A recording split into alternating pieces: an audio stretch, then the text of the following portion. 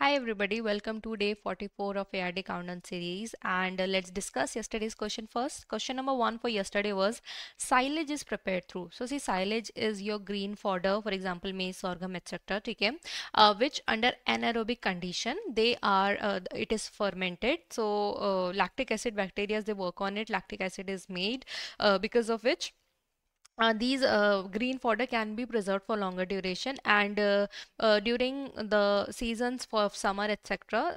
They can be then provided to the animals. Coming to question number 2, the ideal moisture content of fodder for silage making is it should be around 60 to 70%. If it will be more, so because of that nutrient leaching might happen, and if it is less, then air trapped is there, and because of that also fermentation will be improper. Okay, so 60 to 70% is ideal.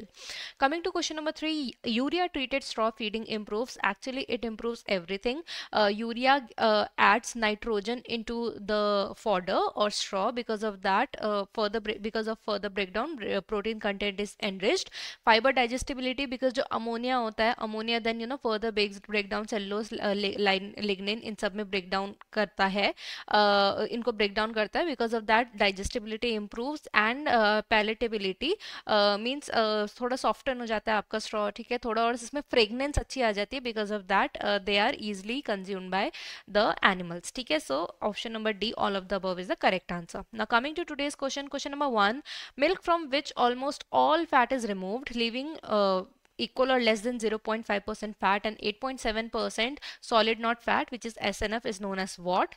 The presence of starch in adulterated milk is deducted by which of the following test? And in hand milking, the recommended and safest method to extract milk is which of the following? So comment down your answers and we will discuss in the next class. Thank you.